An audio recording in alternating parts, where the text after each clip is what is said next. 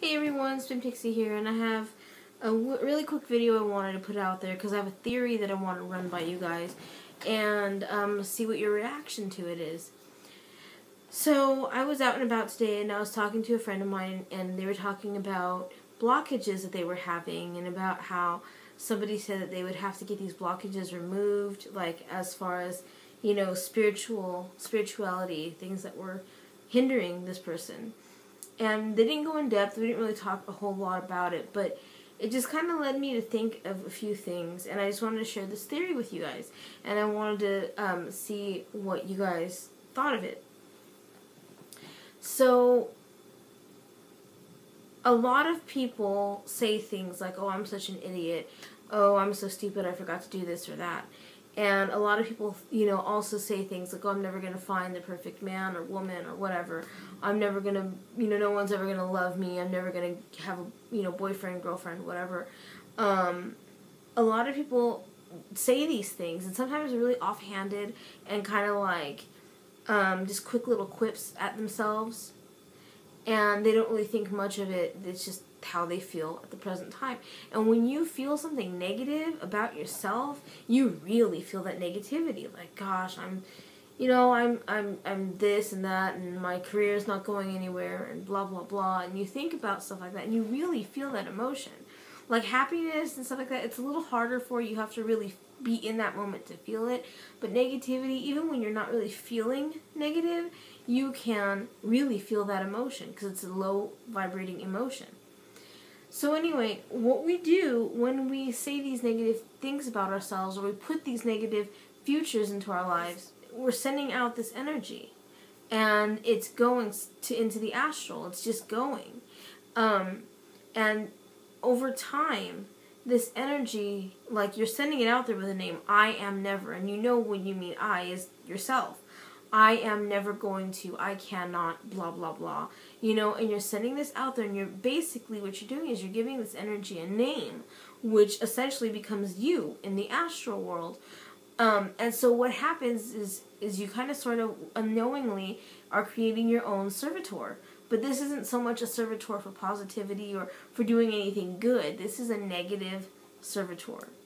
And all this servitor stands to do is throw that negativity back at you and cast that negativity in the astral into your physical being. And this is sometimes the reason I think that people, when you meet people, they have a really negative ick about them. It could be like just them, you know, it could be the fact that they're just, you know, not good people. But it could also be they're anti-them, throwing their crap back at them. And especially if you're somebody who has like a return to sender spell or a reflection type of protection on you, when you throw that stuff out about you, magic doesn't say, oh, that came from them, let me just leave it alone. No, it's going to throw it back at you even harder because that's what you have set your spell out to do. So you are creating a negative servitor in the astral, which radiates back on you all of this ick, and it's a vicious circle. Because as it radiates more of that self-doubt and negativity onto you, you sink, you become downtrodden, you start drowning in the muck that is this thing you've created, and it's becoming bloated and feeding off of all of that negativity. And it just gets bigger as you delve deeper into your angst and your self-loathing. And I think that this happens more often than we realize. So not only does it cast this negativity on us, it also blocks us from doing anything. And the only way to get rid of this negativity, this beast that we're creating, is to learn to be positive about ourselves and who we are. Because especially if you're a conduit of energy like a witch, or any kind of healer like a light worker, you're conducting that energy, you're basically telling it where to go, which is how creating this anti-you happens, because you're giving it a direction, and that's you. That's I, me, whatever you want to call it. And you're putting it into this being. So what you have to do is try and step outside of that and remove that negativity about yourself and change the way that you feel about yourself, and not just say that you do and not just pretend to. You really have to feel it. Just like you feel that negativity, you have to feel the change happening to your values of yourself in a positive light. And so I wanted to share this theory with you guys, because I totally believe that when you're throwing this negativity out, you are creating an anti-you, and this anti-you only serves to tear you down.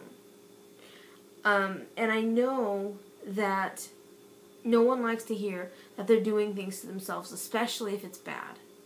No one likes to hear this, and it might be true. Your worst enemy is you if you're doing this to yourself. You know, it's not anything external, and no one has... And that's the other thing. You're thinking people might have cursed you, or you're just cursed, you're born under a bad sign. You know, you must have been like someone horrid in a past life. Stuff like that. You know, because your life is so horrible. Like, I know people have uttered those things. I myself have uttered some of those things. But the thing is that once I changed, and it was small. I started small. But once I changed how I felt about myself, I'm like, things are different for me. Things are really, really different for me. They're different for me magically. They're different for me in life. They're different for me, period. So I just want to get your thoughts on my theory.